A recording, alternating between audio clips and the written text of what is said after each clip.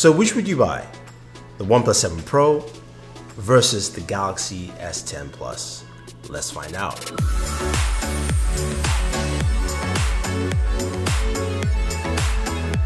So the OnePlus 7 Pro is finally here. We've seen all the leaks and we are pitting it against the Galaxy S10 Plus because OnePlus is stepping things up into that premium level. Now, let's look at the specs of the OnePlus 7 Pro before we check out the Galaxy S10 Plus and then some of the images taken with both devices. The OnePlus 7 Pro comes with a 6.67-inch display.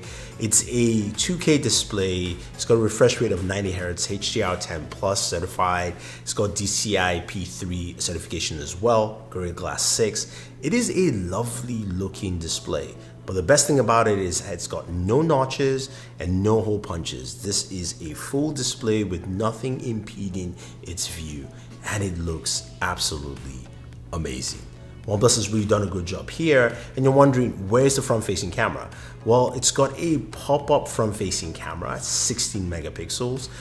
This camera is really fast and snappy when you're using it for facial unlock. So you hit the power button, it quickly slides up and comes out, and it works every single time. Now that motor is really fast, so when you accidentally drop your device, it retracts back in so that your front-facing camera doesn't get damaged in any form or fashion. So that is actually pretty good. Now when we flip over to the back, we've got 3 cameras this time on the OnePlus 7 Pro. We've got a 48 megapixel sensor, we've got a 60 megapixel ultra wide, and we've got an 8 megapixel telephoto, 3x zoom there. Now all those sensors, 2 of the sensors have OIS, the main sensor and the telephoto. The ultra wide does not. Records at 4K 60 in terms of recording, and we'll check out again some samples for that in this video. Now, the device is powered by the Snapdragon 855 processor. You can get up to 12 gigs of RAM, starting at 6 gigs, going all the way to 12 gigs. And you're looking at a device that also has storage up to 256 gigabytes of storage, running UFS 3.0, which is the fastest storage solution right now. The only device that has that is the Galaxy Fold, which is not available right now. Now there is a 4,000 milliamp battery, and you've got fast charging there, 30-watt charger with it, so you're going to be charged as fast as possible. Stereo speakers are included in this device, bottom firing and front firing speakers as well.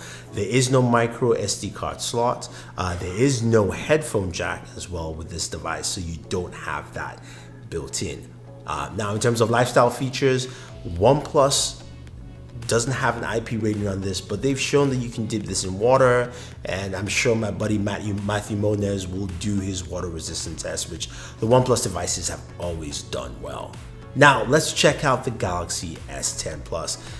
Now Samsung's device here comes in with a 6.4-inch display. We've seen it, we've checked out reviews, check out all our Galaxy S10 videos, because this is a solid device. Display is lovely. It's the dynamic AMOLED, super bright display. It's got the hole punch, which we all know quite well. Housing two lenses in there. There's a 10 and 8 megapixel front-facing camera. Records at 4K. Really improved, nice resolution on there.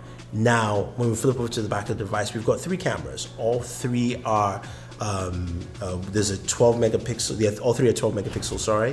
One of them is an ultra wide, which has the widest ultra wide range. Or the second camera is your main camera, and then we've got a telephoto. Records at up to 4K 60. Samsung also has steady shot, which is really awesome in terms of running around and keeping that action camera feel where the image does not actually jitter or shake. So that's pretty cool. Now in terms of battery, it's got a 4100 milliamp battery in there. It's got a 15 watts charger for fast charging. It does have wireless charging, which the OnePlus 7 Pro doesn't have. It also has reverse wireless charging, which means you can charge other devices like your Galaxy Buds or another smartphone or smartwatch on your device. It's got an IP rating of IP68, water and dust resistance on there. It's got stereo speakers and a 3.5mm headphone jack with a 32-bit DAC built in. Comes with headphones as well in the box, so there's a few more extra accessories you get in here. Now, when you think about both devices, they've got some really similar feature sets in terms of what you're looking for in a premium smartphone here. Now, pricing wise, you look at the OnePlus 7 Pro, you can get an 8GB variant 256 for $699. Now think about that. With the Galaxy S10 Plus, there is no 256 model, it jumps to 512. But if you're looking at 8 128, you're looking at a price range of about $889. But you do have micro SD expansion on the Galaxy S10 Plus. Now, let's go ahead and take a look at images side by side with both devices to see who actually has better images, or has OnePlus improved to match up with what the Galaxy S10 Plus provides. So starting off with daytime images, we have the OnePlus on the left, this is the ultra wide, and the Galaxy S10 Plus on the right. The OnePlus 7 is pretty wide. The Galaxy has the wider wide angle lens, as you can see, and also the colors come out a bit punchier. OnePlus has this very neutral color tone to it.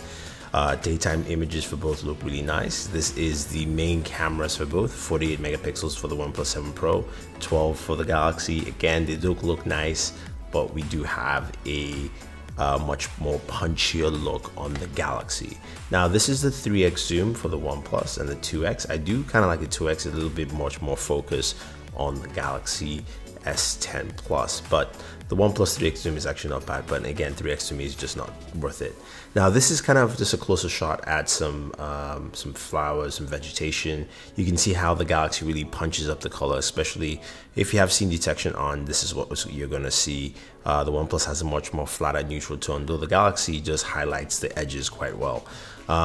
Here's a straight shot just on the rooftop. You can see the difference again in colors, but both images look really similar. Again, daytime shots for both I think work out pretty well.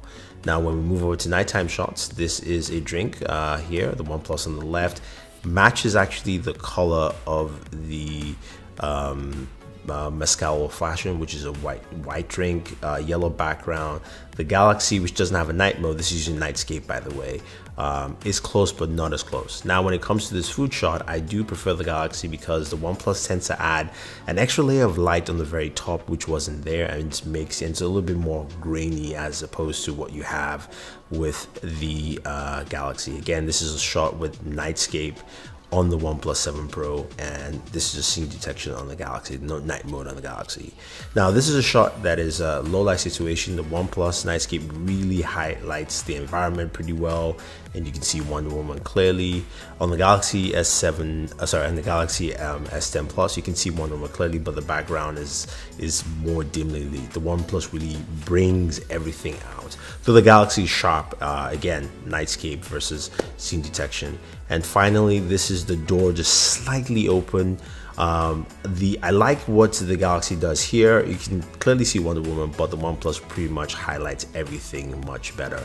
The Galaxy looks a little bit sharper to me in terms of image, focusing on subject, while the OnePlus is a little softer, but you can see more of the subject matter right here. So quickly looking at the front-facing camera, I know one of the photos here is in portrait mode, the other isn't. The OnePlus 7 Pro is in portrait mode, but you can see the colors are very similar. I do like how the edge detection is pretty solid on the OnePlus 7 Pro.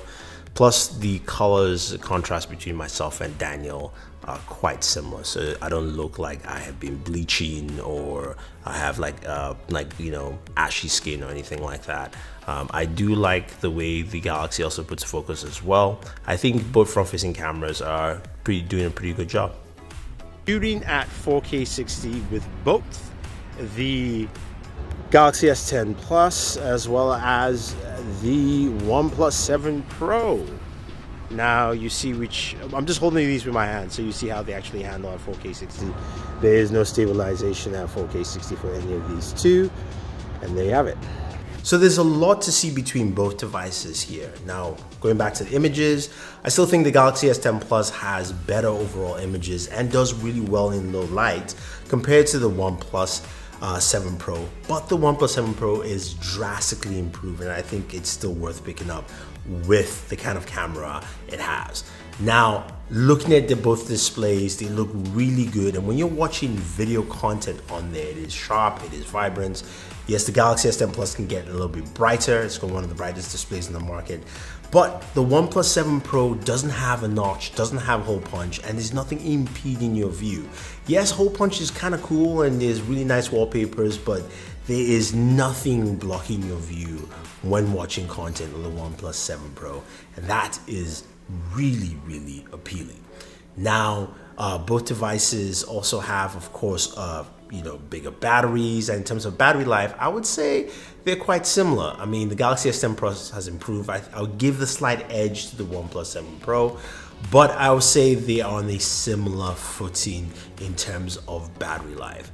Now, the OnePlus 7 Pro doesn't have all the bells and whistles like the Galaxy S10 Plus, like the wireless charging or reverse wireless charging. But when you compare it in terms of pricing, for 8 gigabytes of RAM, 256 gigabytes of storage for the OnePlus 7 Pro, that comes in at $699 compared to the Galaxy S10, which has 8 gigabytes of RAM, 128. There's no 256 model, pricing at around $880, maybe $850 at its lowest.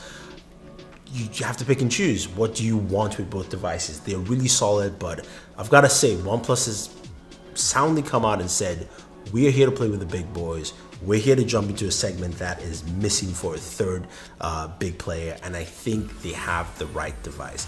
The pricing is really attractive. It's one of those things where it says, hey, look, you can get a premium device at a price point that won't break the bank.